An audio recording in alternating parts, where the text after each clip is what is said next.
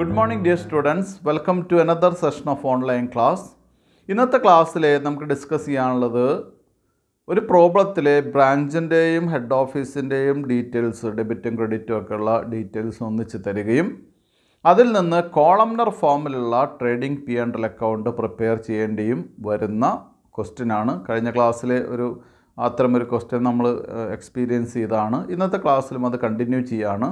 അപ്പോൾ ഇതിൽ കോളംനർ ഫോമിൽ വരയ്ക്കുക എന്ന് പറഞ്ഞു കഴിഞ്ഞാൽ ട്രേഡിംഗ് പി ആൻഡ് എൽ അക്കൗണ്ടിൽ 2 കോളം പ്രൊവൈഡ് ചെയ്യുകയും ഒരു കോളം ഹെഡ് ഓഫീസിനും ഒരു കോളം ബ്രാഞ്ചിനും പ്രൊവൈഡ് ചെയ്യുകയാണ് ചെയ്യുന്നത്. അങ്ങനെ ചെയ്തതിന് ശേഷം സാധാരണ ചെയ്യുന്ന പോലെ ഇൻകോർപ്പറേഷൻ ജേർണൽ എൻട്രീസ് എഴുതി ബ്രാഞ്ച് അക്കൗണ്ട് പ്രിപ്പയർ ചെയ്തിട്ടാണ് നമുക്ക് അവസാനിപ്പിക്കാൻ സാധിക്കുക. അപ്പോൾ ഈ ടോപ്പിക്ക് വരെയാണ് നമുക്ക് ഈ ചാപ്റ്ററിൽ പഠിക്കാനുള്ളത്. അപ്പോൾ എന്തായാലും ഇന്ന് നമുക്കതിലെ ഒരു ക്വസ്റ്റ്യൻ കൂടി എക്സ്പീരിയൻസ് ചെയ്ത് നമുക്ക് തുടങ്ങാം. പേജ് നമ്പർ 228 ഇല്ലസ്ട്രേഷൻ 31 ആണ്. ഞാൻ ക്വസ്റ്റ്യൻ വായിക്കാം. അലൈവ enterprises limited has A branch at Madurai. From the following trial balance of head office and balance sheet and branch as on 31st March 2019 prepare A trading P and L account and A consolidated balance sheet. ഇനി നമുക്ക് trial balance ആണ്. Trial balance ഞാൻ വായിക്കുന്നില്ല, കുറേ items ഉണ്ട്. Adjustments. Stock on 31st March 2019, head office 24,000, branch 2,600.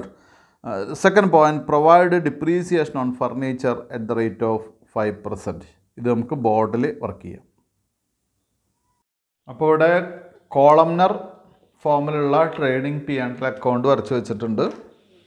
അതല്ലെങ്കിൽ head ഓഫീസിൻ്റെയും ബ്രാഞ്ചിൻ്റെയും trading P and L account ഒന്നിച്ച് വരച്ച് വെച്ചിരിക്കുകയാണ്. അതിൽ നേരത്തെ നമ്മൾ ചെയ്തിട്ടുണ്ട് ഈ ടൈപ്പ് ക്വസ്റ്റ്യൻ. ആദ്യം തന്നെ ക്വസ്റ്റ്യൻ ചെയ്യുന്നതിലും വ്യത്യാസമില്ല, സാധാരണ പോലെ തന്നെ.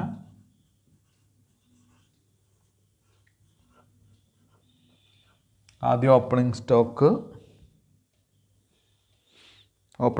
നമുക്ക് ആദ്യം തന്നെ തന്നിട്ടുണ്ട്.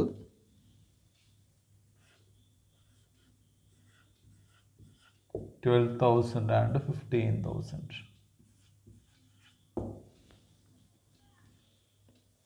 Then purchases.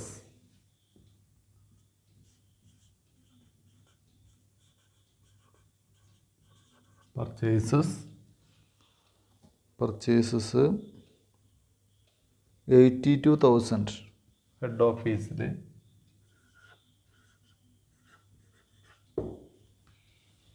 Then branch 9,500.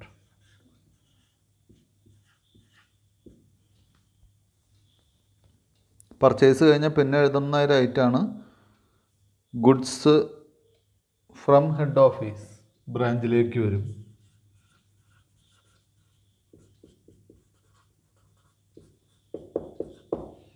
അപ്പോൾ ഹെഡ് ഓഫീസിൽ ഉണ്ടാവില്ല, ബ്രാഞ്ചിൽ മാത്രമാണ് 40,000.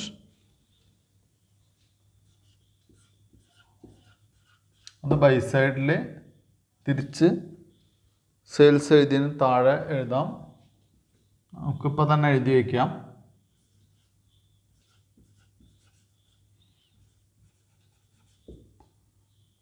Goods send two branch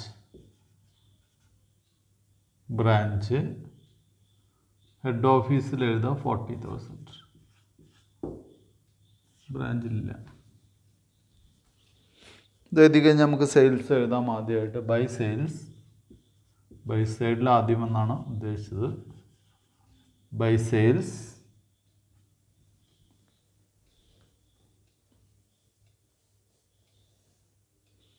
sales 1,35,000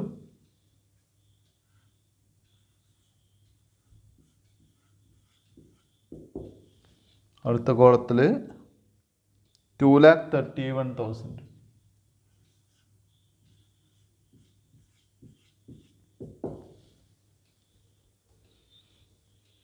ഇത്രയായി കഴിഞ്ഞാൽ നമുക്ക് ഡയറക്റ്റ് എക്സ്പെൻസ് എന്തെങ്കിലും ഉണ്ടോ നോക്കുക. വേജസ് തന്നിട്ടുണ്ട്. അപ്പോൾ ഇവിടെ വേജസ് എഴുതുമ്പോൾ ഔട്ട്സ്റ്റാൻഡിങ് എന്തെങ്കിലും ഉണ്ടോ നോക്കുക. ഇല്ല. Wages 6,000 then 18,000.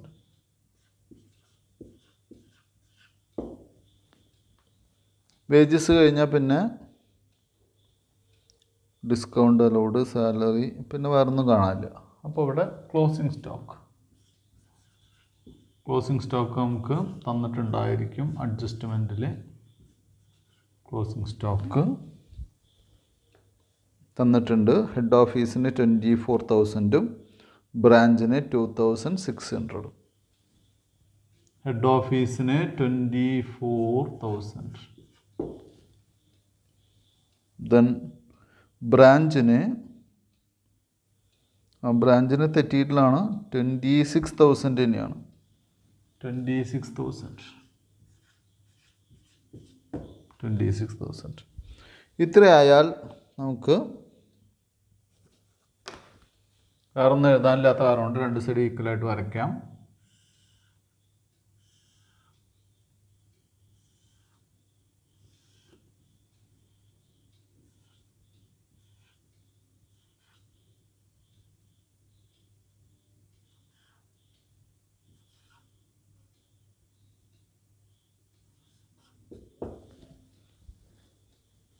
$257,000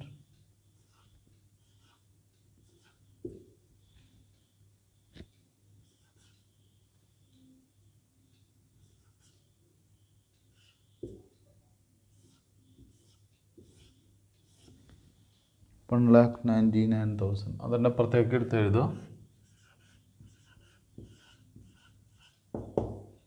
257,000.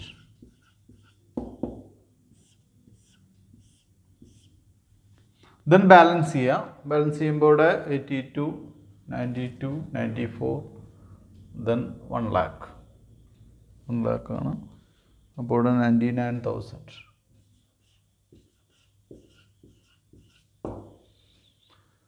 പുറത്ത് 40, 55, ദെൻ 65 സംതിങ് കുറയ്ക്കുമ്പോൾ 89,000.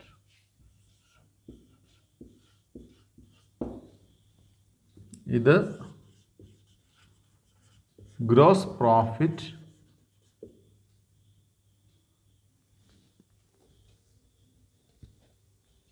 Carried on. ഇതിൽ നമുക്കിവിടെ പർച്ചേസിൻ്റെ എമൗണ്ട് എടുത്തതിൽ തെറ്റ് പറ്റിയിട്ടുണ്ട്. 95,000 ആണ്. ടെക്സ്റ്റിലൊരു പ്രിൻറ്റിങ് മിസ്റ്റേക്ക് വന്നതാണ്. 95,000 ആണ് എമൗണ്ട് വരുന്നത്.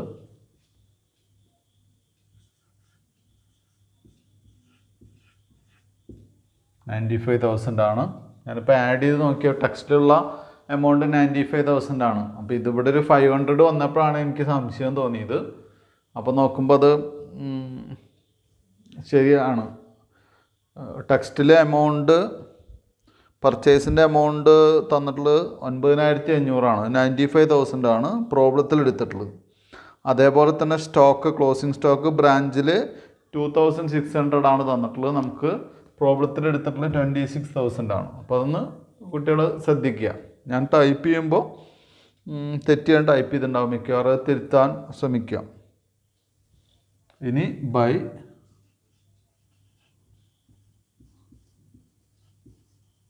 Gross profit broad down 99,000 89,000. ഇനി നമുക്ക് എന്ത് ചെയ്യാം? ഡെബിറ്റ് സൈഡിൽ ഇൻഡയറക്റ്റ് ആയിട്ടുള്ള എക്സ്പെൻസ് എടുത്ത് എഴുതാം. ഫോർ എക്സാമ്പിൾ വേജസ് കഴിഞ്ഞിട്ട് ഡിസ്കൗണ്ട് അലൗഡ് ആണ്.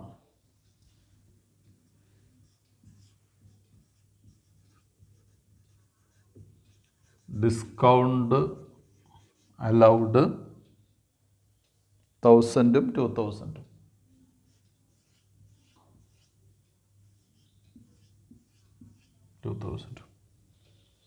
അടുത്ത സാലറി.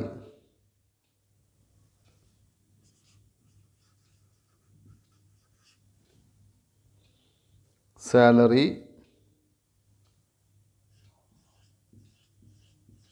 16,000 12,000. Office expense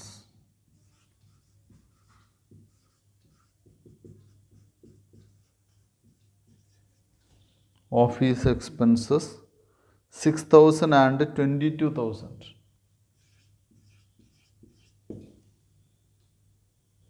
And 22,000.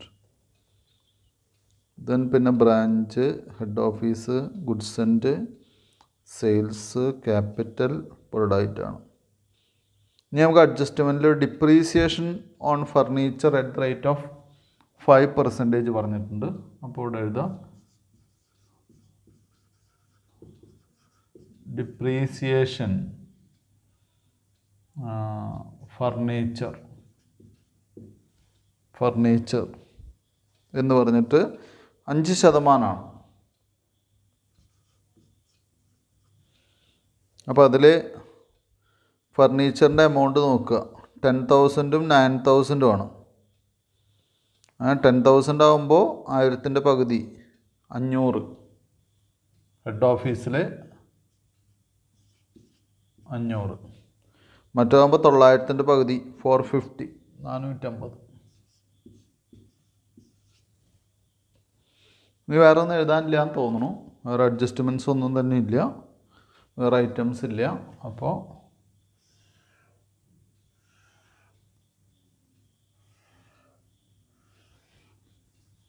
ഈക്വലായിട്ട് വരയ്ക്കുക.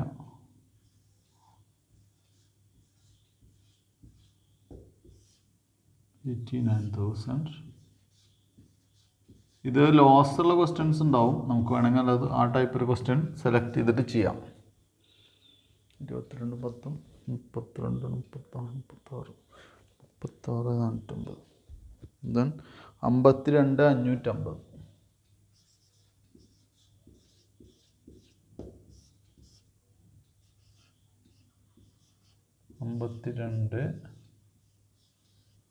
52, 550. എവിടെയും 75,500. 75,500 to net profit. അപ്പോൾ ഇത് general profit and loss account ആണ്. General profit and loss account എന്ന് പറയുന്നത് സാധാരണഗതിക്ക് പ്രോഫിറ്റ് ഇങ്ങോട്ട് ട്രാൻസ്ഫർ ചെയ്യാൻ വേണ്ടിയിട്ടാണ്. Then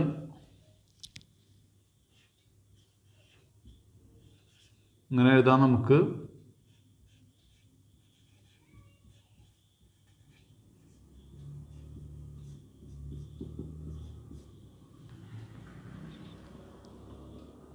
$75,500.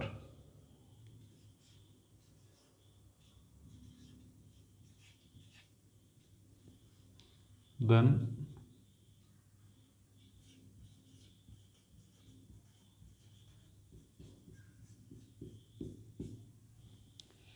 branch net profit 52,550.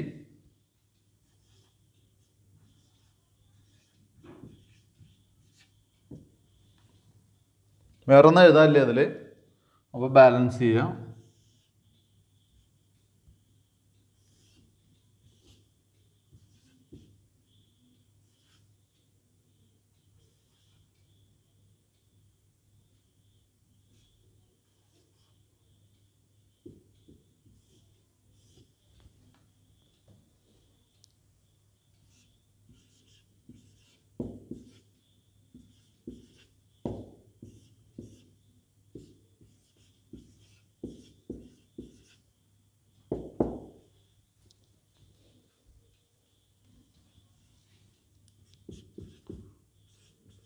To capital account ബ്രാക്കറ്റിൽ consolidated profit balancing figure. Consolidated balance sheet വരയ്ക്കാം.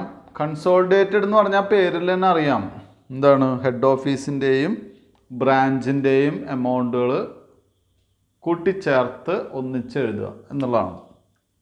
എന്നിട്ട് ടാലി ആക്കുക, അത്രയേ ഉള്ളൂ. അപ്പോൾ ആദ്യം അസറ്റ് സൈഡ് എഴുതാം.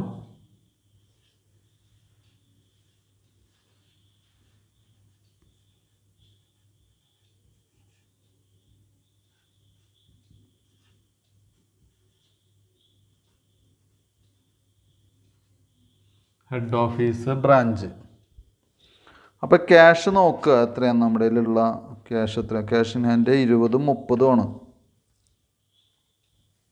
20,000 30,000 ആണ് നമ്മുടെ കയ്യിലുള്ള ക്യാഷ്.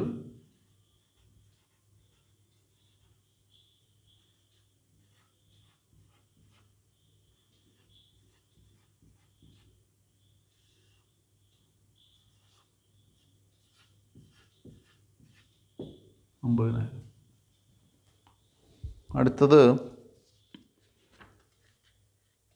ബാങ്ക് ബാലൻസ് ആണ്.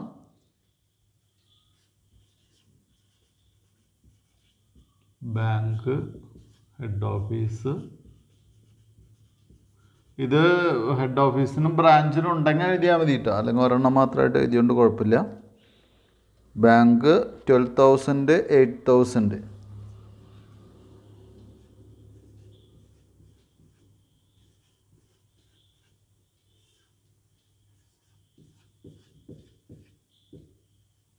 $20,000.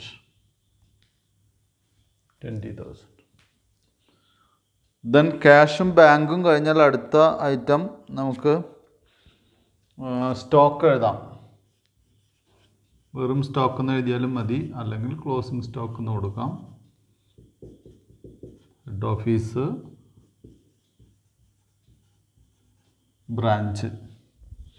ഹെഡ് ഓഫീസിൻ്റെ ക്ലോസിംഗ് സ്റ്റോക്ക് നമുക്കറിയാം 24,000, മറ്റേ 26,000.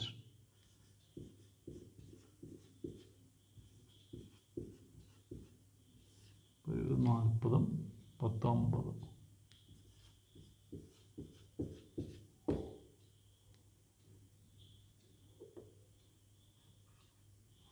50,000 50,000.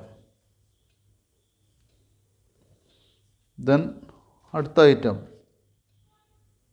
ഇനിയുള്ള ഫർണിച്ചറാണ്.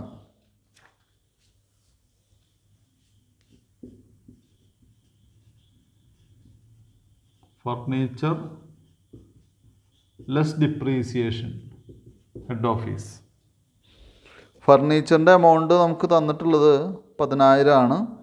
അതിൽ നിന്ന് 500 കുറച്ച് 9,500 ആണുള്ളത് ഹെഡ് ഓഫീസിന്. ബ്രാഞ്ചിന് 9,000 ആണുള്ളത്. അതിൽ നിന്ന് 450 കുറച്ച് 8,550.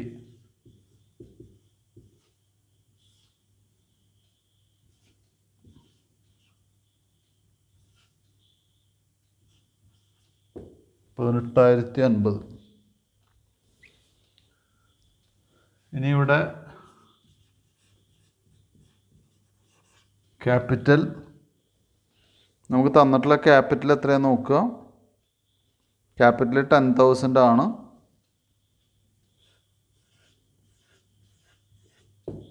ആഡ് NP എത്രയാന്ന് നമ്മുടെ P&L അക്കൗണ്ടിൽ, ജനറൽ P&L അക്കൗണ്ടിൽ നോക്കി എഴുതുക. 1,28,050.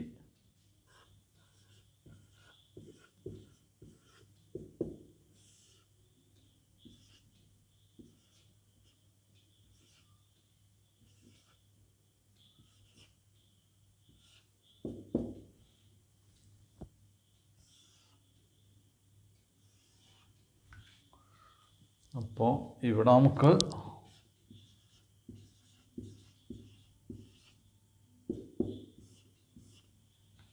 അവിടെ 1,20,000 1,38,050. അതെ.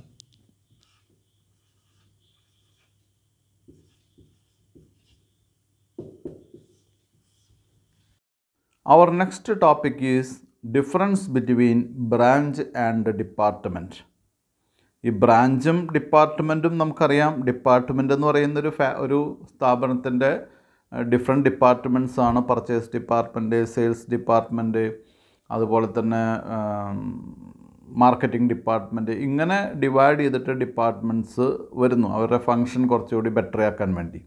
ബ്രാഞ്ച് എന്ന് പറയുന്നത് അവരുടെ എന്താണ് ഫിസിക്കലി സെപ്പറേറ്റ് ചെയ്തിട്ടുള്ള ഒരു എന്താണ് ഒരു ഔട്ട്ലെറ്റ് പോലെ, അല്ലെങ്കിൽ എന്താണ് അവരുടെ ബിസിനസ് ഡെവലപ്പ് ചെയ്യുന്നതിൻ്റെ ഭാഗമായിട്ട്, ബിസിനസ് വ്യാപിക്കുന്നതിൻ്റെ അതിൻ്റെ ഭാഗമായിട്ട് തുടങ്ങുന്ന ഒരു യൂണിറ്റാണ്. നമുക്ക് എന്താ ഡിഫറൻസ് നോക്കാം. നമുക്ക് ഒന്നാമത്തെ ഇത് നമുക്ക് പേജിൻ്റെ 2 സൈഡിലായിട്ടാണ് കൊടുത്തിട്ടുള്ളത്. പേജ് നമ്പർ 230 ടെക്സ്റ്റിൽ കുട്ടികൾക്കുണ്ട്. അത് ആ ഡിഫറൻസ് തന്നെയാണ് ഞാൻ പറയുന്നത്.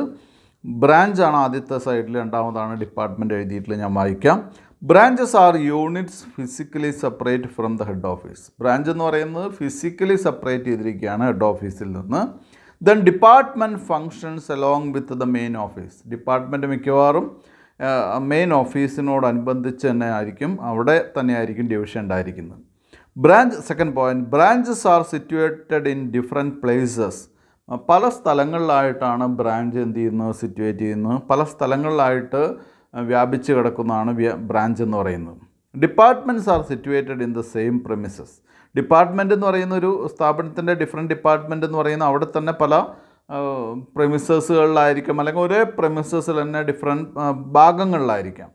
Third point, the functions of branches are more or less same. അതായത് ഏറെക്കുറെ ഹെഡ് ഓഫീസ് ചെയ്യുന്ന അതേ കാര്യങ്ങൾ തന്നെയായിരിക്കും ബ്രാഞ്ച് ചെയ്യുന്നുണ്ടാവുക. സെയിൽസ്, സർവീസ്, റിപ്പയേഴ്സ്, ഇതൊക്കെ തന്നെയായിരിക്കും, വർക്ക്ഷോപ്സ്. അതേസമയം ഡിപ്പാർട്ട്മെൻറ്റ്സ് ഹാവ് ഡിഫറെൻറ്റ് ഫങ്ഷൻസ്, അല്ലേ. Functions of one department may be different from another department. ഡിപ്പാർട്ട്മെൻറ്റിൻ്റെ കാര്യം നോക്കിക്കഴിഞ്ഞാൽ ഡിപ്പാർട്ട്മെൻറ്റ് ഫങ്ഷൻസ് ഡിഫറെൻ്റ് ആയിരിക്കും, മിക്കവാറും ഒന്നായിരിക്കില്ല. ഫോർ എക്സാമ്പിൾ സെയിൽസ്, അതുപോലെ തന്നെ പർച്ചേസസ്, രണ്ട് ഡിപ്പാർട്ട്മെൻറ്റുകളുടെ പേരാണ്. ഇതിലെ സെയിൽസ് ഡിപ്പാർട്ട്മെൻറ്റ് ചെയ്യുന്ന ജോലി ആയിരിക്കില്ല പർച്ചേസ് ഡിപ്പാർട്ട്മെൻറ്റ് ചെയ്യുന്നത് കേട്ടോ. അപ്പോൾ അത് വ്യത്യസ്തമാണ്.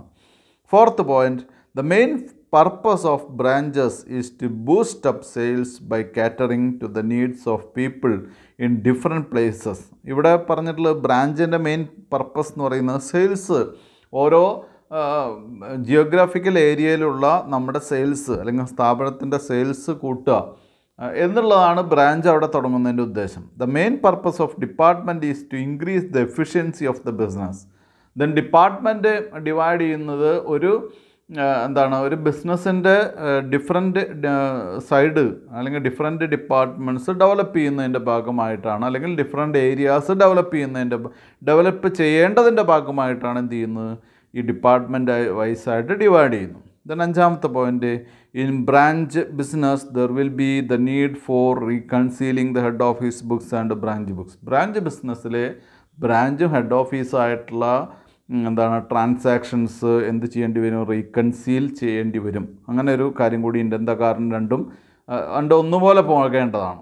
പക്ഷേ അഞ്ചാമത്തെ പോയിന്റിൽ there is no need for reconciliation in departmental accounts. പക്ഷേ ഡിപ്പാർട്ട്മെൻറ്റിൻ്റെ കേസിൽ റീകൺസിലിയേഷൻ എന്നുള്ളൊരു ആവശ്യമേ ഇല്ല. ഇതാണ് ഡിപ്പാർട്ട്മെൻറ്റും ബ്രാഞ്ചും തമ്മിലുള്ള ഡിഫറൻസ്. ഇത് സാധാരണ കുട്ടികൾക്ക് അറിയാവുന്നതാണ്.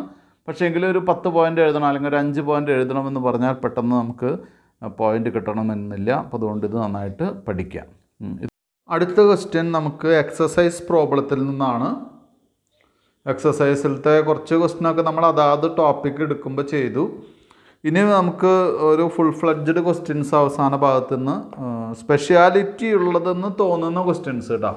എല്ലാ ക്വസ്റ്റ്യനും നമുക്ക് ചെയ്യാൻ പറ്റില്ല, എങ്കിലും ഒരുവിധം ഞാൻ നേരത്തെ ഒരു ലോസിൻ്റെ കാര്യം പറഞ്ഞിട്ടുണ്ടായിരുന്നു. ലോസ് വരുന്നൊരു ക്വസ്റ്റ്യൻ എടുത്ത് ചെയ്യാമെന്ന് പറഞ്ഞു. അപ്പോൾ അതിനനുസരിച്ചുള്ളൊരു ലോസ് വരുന്ന ഇതങ്ങനെ കമ്പൈൻഡ് അല്ലെങ്കിൽ കോളംനർ ഫോമിൽ ട്രേഡിംഗ് ബിയാൻഡ് അക്കൗണ്ട് വരയ്ക്കുന്നൊരു ക്വസ്റ്റ്യൻ അല്ല, എങ്കിലും ലോസ് വരുന്നൊരു ക്വസ്റ്റ്യനാണ്. ഞാൻ ക്വസ്റ്റ്യൻ വായിക്കാം. പേജ് നമ്പർ 242 25ാമത്തെ ക്വസ്റ്റ്യനാണ്. Following is the trial balance of A branch as on 31/3/2018. Stock, cash in hand, അങ്ങനെയുള്ള ഒരുപാട് ഐറ്റംസ് ഉണ്ട്. അതൊന്നും ഞാൻ വൺ ബൈ വൺ ആയിട്ട് വായിക്കുന്നില്ല. Additional information, closing stock at A branch is valued at ₹12,000. Closing stock 12,000 രൂപയ്ക്ക് value ചെയ്യുന്നു. Rent outstanding 4,000. In head office books branch account had A debit balance of 1,48,000. അത് രണ്ട് ബാലൻസ് വ്യത്യാസമില്ല, കറക്റ്റാണ്. അപ്പോൾ അത് കാരണം കൊണ്ട് ബാലൻസ് വ്യത്യാസം ഇല്ലെങ്കിൽ ഗുഡ്സ് ഇൻ ട്രാൻസിറ്റും ക്യാഷ് ഇൻ ട്രാൻസിറ്റും ഒന്നും ഉണ്ടാവില്ല എന്ന് വിചാരിക്കാം, അഡ്ജസ്റ്റ്മെൻറ്റും ഇല്ല. ഇനി prepare A point branch trading and P&L account and balance sheet. Branch trading and P&L account and balance sheet വരയ്ക്കാൻ പറഞ്ഞിട്ടുണ്ട്. Incorporation entries in head office books വരയ്ക്കാൻ പറഞ്ഞിട്ടുണ്ട്. ബ്രാഞ്ച് അക്കൗണ്ട് വരയ്ക്കാൻ പറഞ്ഞിട്ടുണ്ട്. അപ്പോൾ ഇതിൽ 3 ഐറ്റംസ് പ്രിപ്പയർ ചെയ്യണം. നമുക്കിത് ബോർഡിൽ വർക്ക് ചെയ്യാം. അപ്പം ഞാനിവിടെ ട്രേഡിംഗ് P&L അക്കൗണ്ട് വരച്ച് വെച്ചിട്ടുണ്ട്. ഇതിൻ്റെ എമൗണ്ട്, ഇതിൻ്റെ ഡേറ്റ് എന്ന് പറയുന്നത് 31/3/2018 ഡേറ്റ് ഞാൻ എഴുതിയിട്ടില്ല. 31/3/2018. ഇനി നമുക്ക് അതിൻ്റെ ക്വസ്റ്റ്യനിലേക്ക് പോവാം, സൊല്യൂഷനിലേക്ക് പോവാം. ആദ്യം ഓപ്പണിംഗ് സ്റ്റോക്കാണ്.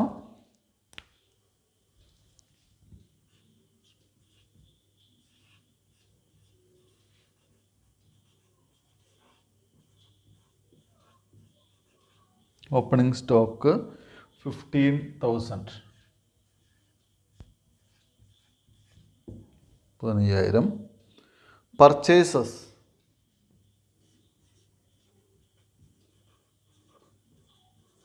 purchases 95,000. By sales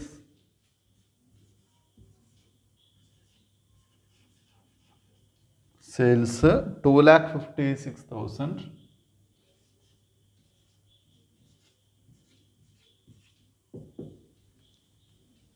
ഇനി പർച്ചേസസ് പോലെ തന്നെയുള്ളൊരു ഐറ്റമാണ് goods received from head office.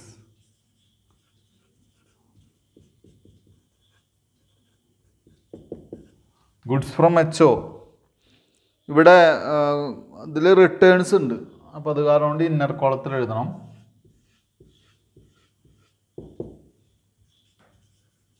Less returns 5,000 ആണ്.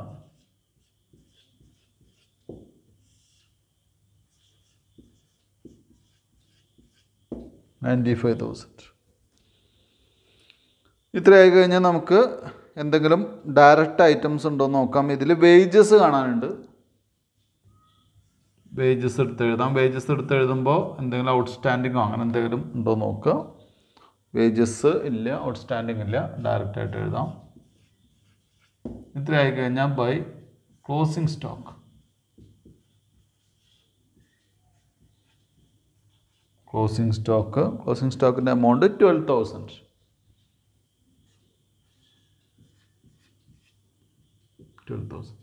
ഇത്രയായി കഴിഞ്ഞാൽ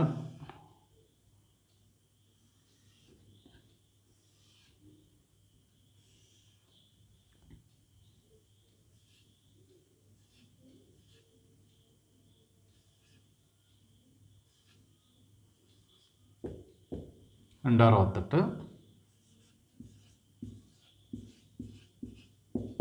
പുറത്തേക്ക് എഴുതുക. 68. ഇപ്പോൾ ഇവിടെ 50,000 2,18 വരിക. ഇവിടെ ഗ്രോസ് പ്രോഫിറ്റ് ക്യാരി ഡൗൺ, അതന്നെ അങ്ങോട്ട് ബ്രോ ഡൗൺ ചെയ്ത് വയ്ക്കുക. ബൈ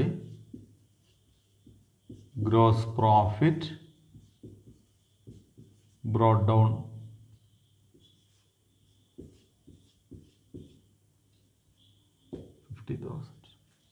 ഇത്ര ആയിക്കഴിഞ്ഞാൽ ഇനി ഇൻഡയറക്റ്റ് ഐറ്റംസ് എന്തൊക്കെയാണെന്ന് നോക്കുക. ഇൻഡയറക്റ്റ് ഐറ്റംസ് എടുത്ത് എഴുതുക, 1 by 1 ആയിട്ട് എടുത്ത് എഴുതുക.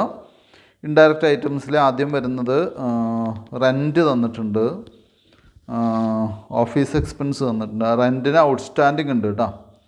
അപ്പോൾ അവിടെ ആദ്യം തന്നെ 2 റെൻറ്റിൻ്റെ എമൗണ്ട് 15,000 ആണ്. അത് ഇന്നർ കോളത്തിൽ എഴുതുക. Add outstanding 4,000, 19,000.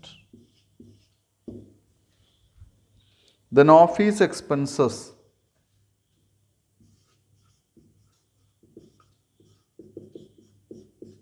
Office expenses 65,000.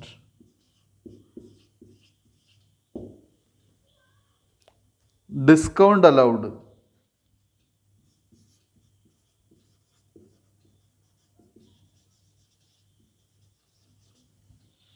Discount allowed 4,000. Bad debts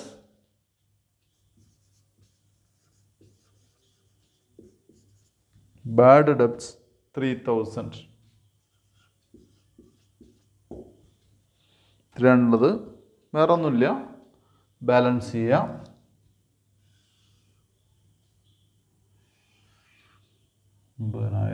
ഇവിടെ 65 വന്നിട്ടുണ്ട് കേട്ടോ. അപ്പോൾ ഇത് ലോസിലേക്കാണ് പോകുന്നത്. ഇവിടെ ഒറ്റ എമൗണ്ടിന് ഓഫീസ് എക്സ്പെൻസിന് 65 വന്നിട്ടുണ്ട്. അവിടെ 50,000 രൂപ നമുക്ക് ഗ്രോസ് പ്രോഫിറ്റ് ഉള്ളൂ. അപ്പോൾ ഈ സൈഡാണ് കൂടുതൽ. ഈ സൈഡ് കൂടുകയെന്ന് പറഞ്ഞാൽ അതിൻ്റെ അർത്ഥം ലോസ് ഉണ്ടാവുക എന്നുള്ളതാണ്.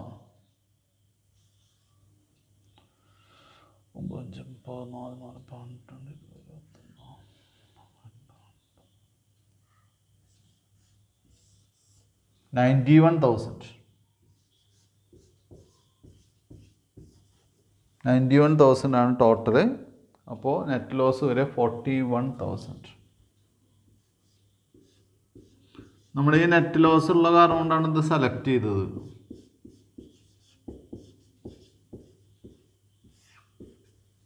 ബ്രാഞ്ച് ബാലൻസ് ഷീറ്റാണ് ഇവിടെ വരച്ച് വെച്ചിട്ടുള്ളത്.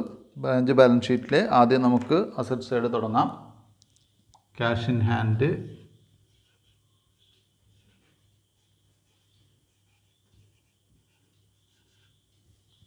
Cash in hand amount 50,000.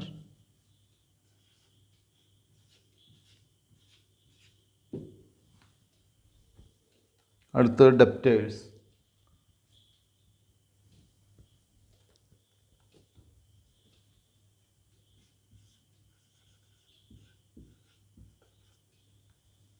Debtors 15,000.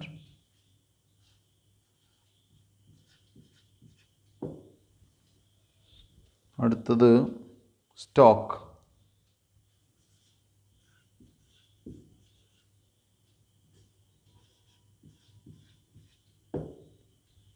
Stock കഴിഞ്ഞാൽ അടുത്തത് ഫർണിച്ചർ.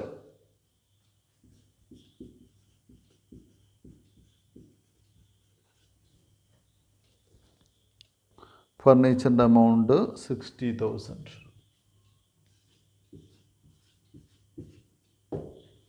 വേറെ അഡ്ജസ്റ്റ്മെൻറ്റ്സ് ഒന്നും തന്നെ ഇല്ല ഇവിടെ. ഇവിടെ നമുക്ക് ഒരു റെൻ്റ് ഔട്ട്സ്റ്റാൻഡിങ് ഉണ്ട്. Rent outstanding 4,000.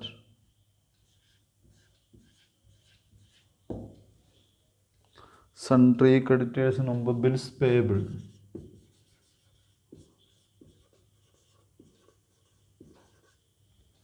Bills payable 3,000.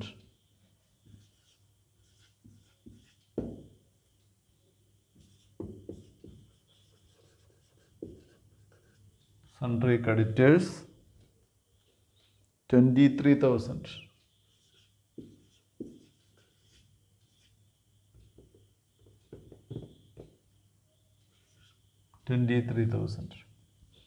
ഇനി വേറെ ലയബിലിറ്റീസ് ഒന്നുമില്ല. ഇനി നമുക്ക് എന്ത് ചെയ്യാം? HO head office account, HO account 1,48,000 ആണ്. Less net loss 41,000. 41,000 net loss കുറയ്ക്കുമ്പോൾ 1,07,000.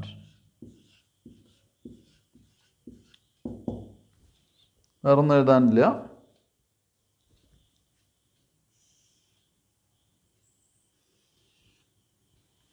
അൻപത് 60 65 75 2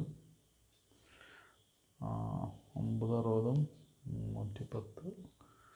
60 110 120 130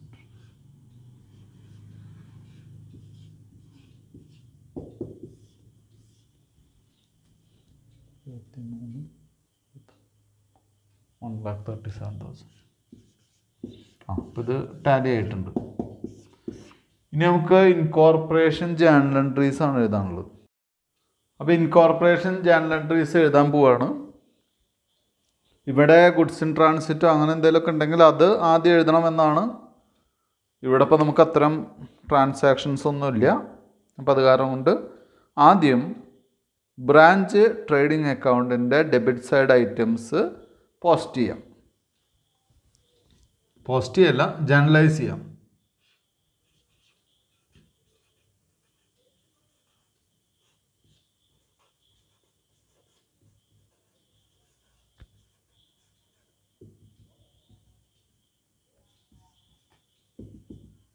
branch trading account debtor ബ്രാഞ്ചിൻ്റെ debit side add ചെയ്യാം.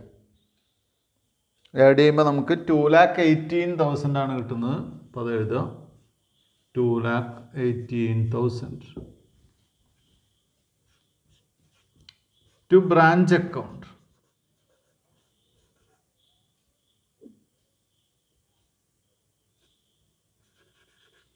ടു ബ്രാഞ്ച് അക്കൗണ്ട്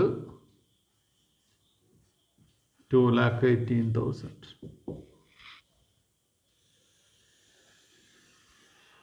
ക്ലോസ് ചെയ്യാം. അടുത്തത് ബ്രാഞ്ച് അക്കൗണ്ടിൻ്റെ തന്നെ ക്രെഡിറ്റ് സൈഡ് പോസ്റ്റ് ചെയ്യാം. ഇതിൻ്റെ ഓപ്പോസിറ്റ് ജേർണൽ എൻട്രി വരും.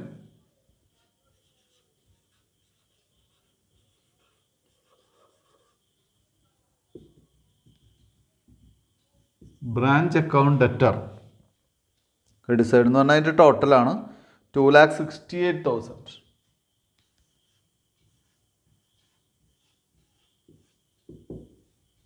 To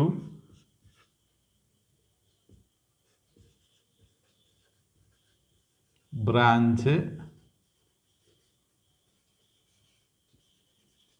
trading account 2,68,000. അടുത്തത് gross profit.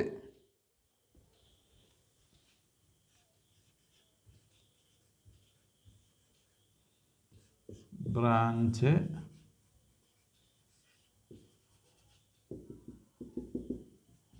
Trading account debtor gross profit എത്രയാണ്? 50,000 ആണ്.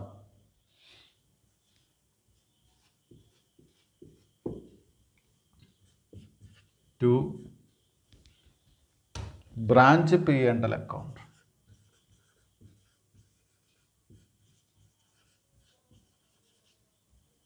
എമൗണ്ട്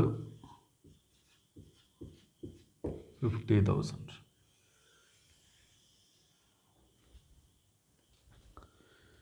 ദെൻ ഇനിയുള്ളത് P&L അക്കൗണ്ട് ഡെബിറ്റ് സൈഡാണ്. ഇതുപോലെ വരും.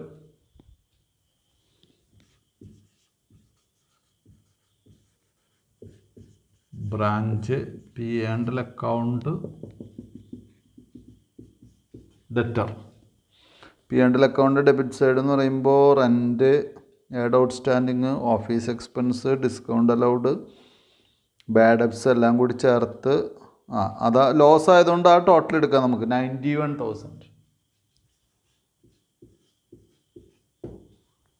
ടു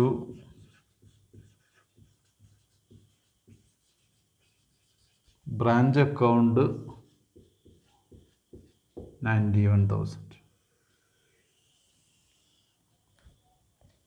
അപ്പോൾ അത് കഴിഞ്ഞു. ഇനി നമുക്കിവിടെ P&L അക്കൗണ്ടൊക്കെ ഡിസൈഡിലൊന്നുമില്ല. ഇനി അസറ്റാണ്. അസറ്റുകൾ എടുത്ത് എഴുതാം.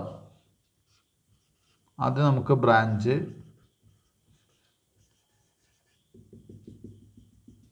Cash account debtor. ക്യാഷ് എത്രയാ? 50,000. അടുത്തത് ഡെപ്റ്റേഴ്സ് അക്കൗണ്ട് ഡെറ്റർ.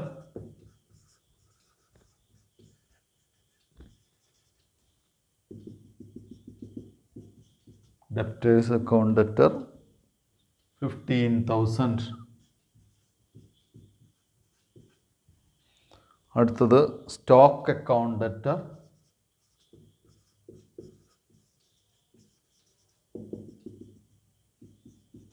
സ്റ്റോക്ക് വരുന്നത് ക്ലോസിംഗ് സ്റ്റോക്ക് 12,000. ഇനി ഫർണിച്ചർ അക്കൗണ്ട് ഡെറ്റർ.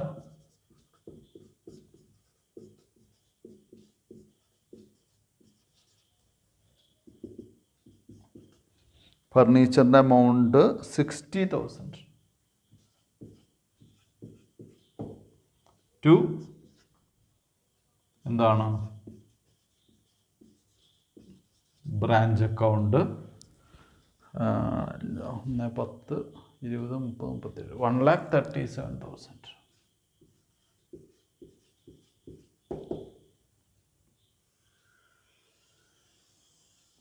ഇനി ലയബിലിറ്റീസ് എന്ന് പറയുമ്പോൾ ഇതിൻ്റെ ഓപ്പോസിറ്റ്, അതായത് ബ്രാഞ്ച് അക്കൗണ്ട് ഡെറ്റർ. ഇനി ലയബിലിറ്റി ഒക്കെ ഓരോന്നോരോന്നായിട്ട് എഴുതാം. 2 എന്തൊക്കെയാണ് നമ്മൾ ആദ്യം എഴുതിയിട്ടുണ്ടായിരുന്നു, എന്താ ബാലൻസ് ഷീറ്റിൽ. 2 റെൻ്റ് ഔട്ട്സ്റ്റാൻഡിങ്. എത്രയാണ്? 4,000. 4,000. റെൻറ്റ് കഴിഞ്ഞാൽ അടുത്തത് 2 branch BP bills payable. Branch bills payable 3,000. അടുത്തത് branch sundry creditors. Branch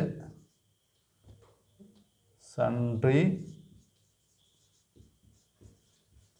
creditors 23,000. അവസാനം എഴുതുന്ന കാണാനില്ലെങ്കിൽ സൺഡേ ക്രെഡിറ്റേഴ്സ് ആണ് കേട്ടോ. ടോട്ടല് 23, 3, 26, 4, 30,000. 30,000. 30,000. ഇത്രയാണ് ജേണൽ എൻട്രീസ് ഉള്ളൂ. വേറെ ജേണൽ എൻട്രീസ് ഒന്നും ഇതിലില്ല കേട്ടോ. ഇത്രയാണ് ജേണൽ എൻട്രീസ് ഉള്ളൂ. ഇവിടെ ബിൽസ് പേയബിൾ വരെ കാണാനുള്ളൂ. ഇതിന് താഴത്ത് ബ്രാഞ്ച് സൺട്രി ക്രെഡിറ്റേഴ്സ് ആണ്. എമൗണ്ട് 3 ലയബിലിറ്റി നമ്മൾ നേരത്തെ ബാലൻസ് ഷീറ്റിൽ എഴുതിയ കാരണം കൊണ്ട് മനസ്സിലാകുമെന്ന് വിചാരിക്കുന്നു. അപ്പോൾ ഇത് ബ്രാഞ്ച് അക്കൗണ്ടാണ്. ഇതുകൂടി വരച്ചാലാണ് നമ്മുടെ പ്രോബ്ലം കഴിയുള്ളൂ. അപ്പോൾ ആദ്യമായിട്ട് നമുക്ക് ബാലൻസ്, ഇതിൻ്റെ ഹെഡ് ഓഫീസിലെ അല്ലെങ്കിൽ ബ്രാഞ്ച് അക്കൗണ്ടിൻ ഹെഡ് ഓഫീസ് ബുക്കിൻ്റെ ബാലൻസ് എഴുതാം. Opening balance,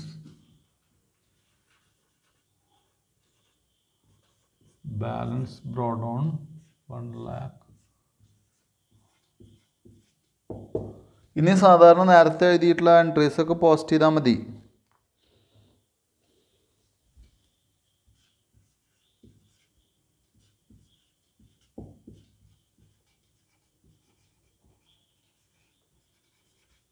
by branch trading account 2,18,000.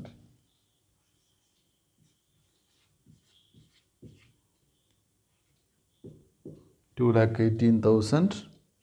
Then 2 branch trading account.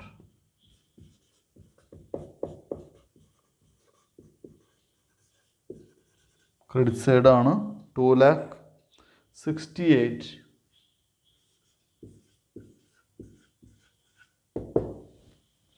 Then by branch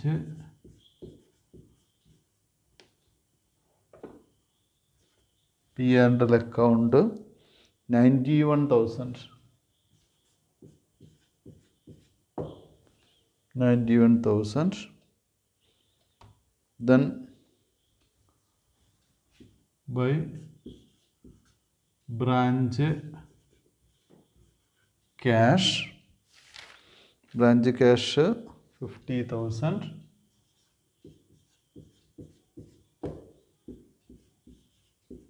Branch debtors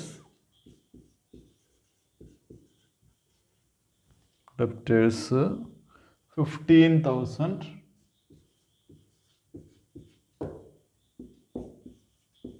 Branch stock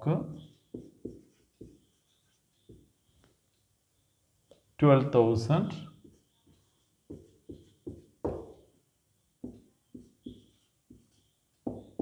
Branch furniture 60,000. Then to branch എന്താണ് rent outstanding rent outstanding 4,000.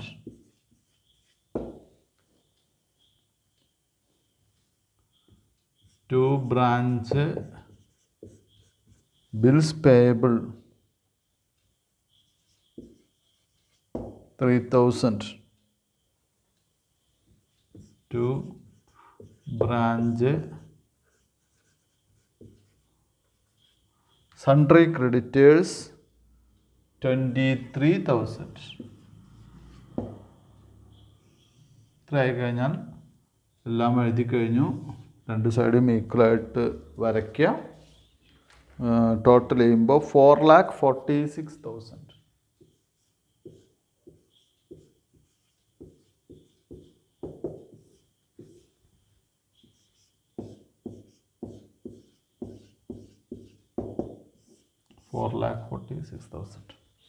ഇത്രയേ ഉള്ളൂ ഈ question. ഇതോടുകൂടി നമ്മുടെ ഈ topic മുഴുവനായിട്ട് അവസാനിപ്പിക്കുന്നില്ല. 1-2 ക്വസ്റ്റ്യൻ കൂടി നമുക്ക് എക്സസൈസിൽ, ഇത് ഒരു എക്സസൈസ് ക്വസ്റ്റ്യൻ ആണ്, 2 ക്വസ്റ്റ്യൻ കൂടി എക്സസൈസിൽ നമുക്ക് ചെയ്യാം. അത് നേരത്തെ പറഞ്ഞ പോലെ ബ്രാഞ്ചും ഹെഡ് ഓഫീസും കൂടിയുള്ള കോളംനർ ഫോമിൽ വരയ്ക്കുമ്പോൾ നെറ്റ് ലോസ് വരുന്ന, അല്ലെങ്കിൽ ഒരു ഐറ്റത്തിന് ബ്രാഞ്ചിനോ ഹെഡ് ഓഫീസിനോ ലോസ് വരുന്നൊരു ക്വസ്റ്റ്യൻ കൂടി നമുക്ക് സെലക്ട് ചെയ്ത് ചെയ്യാം കേട്ടോ. അപ്പോൾ ഇത്തരം ക്വസ്റ്റ്യൻസൊക്കെ നന്നായിട്ട് പഠിച്ചു പോവുക, കാരണം എസ്സേക്ക് ചോദിക്കാൻ സാധ്യതയുള്ള ക്വസ്റ്റ്യൻസാണ്. എന്തായാലും ഇന്നത്തെ ക്ലാസ് ഞാൻ ഇവിടെ നിർത്തുകയാണ്. Thank you very much.